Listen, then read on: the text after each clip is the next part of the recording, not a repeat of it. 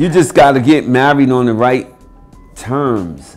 I didn't get married on the right terms, so now I'm backtracking, trying to I even considered divorcing Amina and marrying her again on the right terms, because I feel like when you get married on shaky ground, on lies, on unstable ground like that, you're setting yourself up for failure.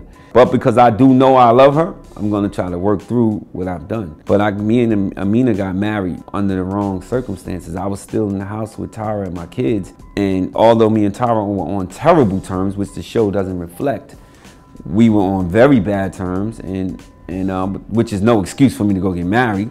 But Amina's not the type of person you can't just leave sitting there. You gotta get proof. Here, I married you, stay there, I got you, just chill. Don't say nothing. Let me tell her. But I guess I didn't tell her fast enough, so.